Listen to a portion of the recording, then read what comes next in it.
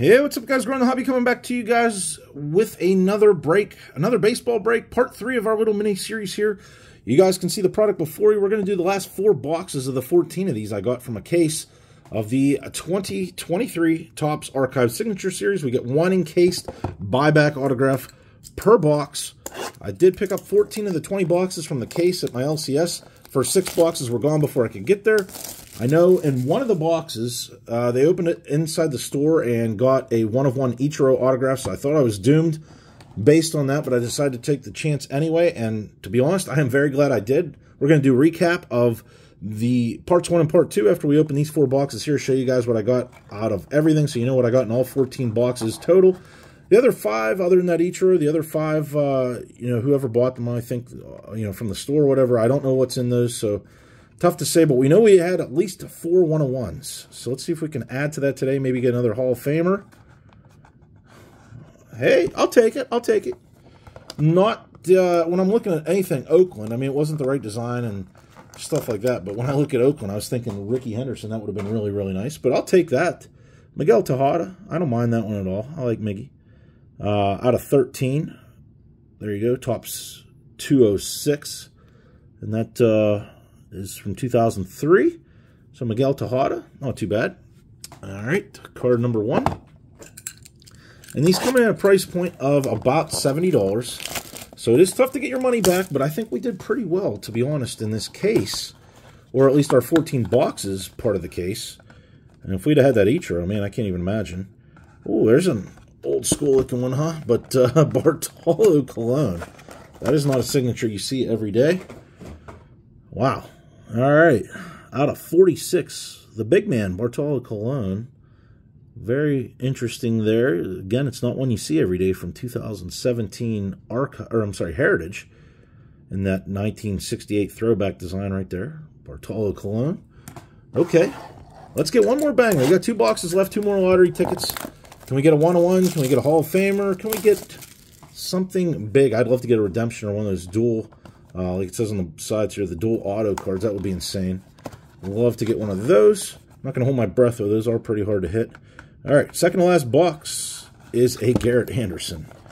Garrett Anderson, so not the biggest one there. Garrett Anderson, and that is, looks like it's out of 13. 12 of 13 on that Garrett Anderson. Again, nothing too insane there from 2003 Topps. So this part 4 here, or I'm sorry, part 3 is a little bit lacking maybe compared to the others.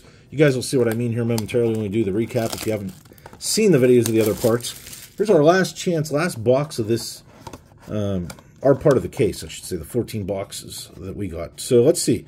Come on, can we get a Hall of Famer? Can we end with something big? Hey, I'll take it. You know what? I'll take it. Keith Hernandez. Not too shabby there. I like that one. I do like Keith Hernandez. It's out of 57. Pretty cool stuff. It is Topps. We did hit no OPC in the other one, so that's why I was double checking here. But 88 Topps, Keith Hernandez.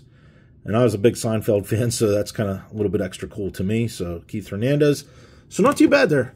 Let's do a quick recap here now of what we got in all 14 boxes. So you guys know what we got here today. Again, I'll fly through them really quickly for today, and then I'll show you guys the others.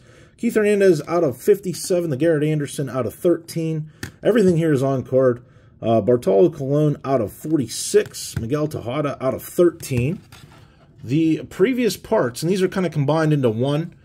Maybe build a little bit of, how do I want to set this? I'll just set it like this.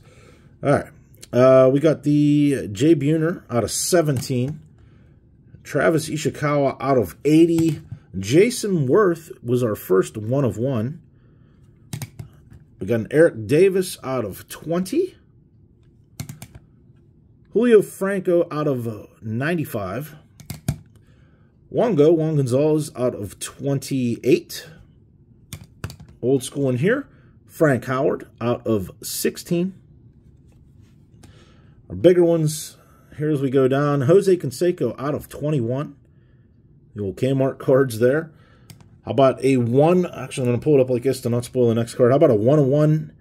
Eddie Murray in the 86 Topps design there. Beautiful card right there. Hall of Famer Eddie Murray. And finally, how about the 1-of-1 from 2021? yeah, top 70th anniversary, the die cut cards here that I've seen so much. Platinum Players, Cal Ripken Jr., 1 of 1. So, again, not a bad case, honestly. I don't know what was in the 5 boxes that were unaccounted for. I know, again, that the 1 of 1 Ichiro was in one of those boxes. That would have been insane to hit. I mean, just imagine if I could have taken, like, the Jason Worth and traded that for an Ichiro 1 of 1. That would have been insane. But, yeah, and then who knows what was in the other 5 boxes. But I'm fairly happy with the 14 boxes we got. A couple of really, really big cards, big Hall of Famers, some 1 of 1s and stuff. So, yeah, there you guys go. That is the recap plus break of 14 boxes in total of 2023 Topps Archive Signature Series. Please do me a favor, like, subscribe, share, click that bell notification button to be notified of future videos. Lots more of them coming to you guys. As always, in the description below, you can find my email address, mailing address, and Instagram handle. Other than that, have a great day, a great night, wherever y'all are at, and we will see you next time.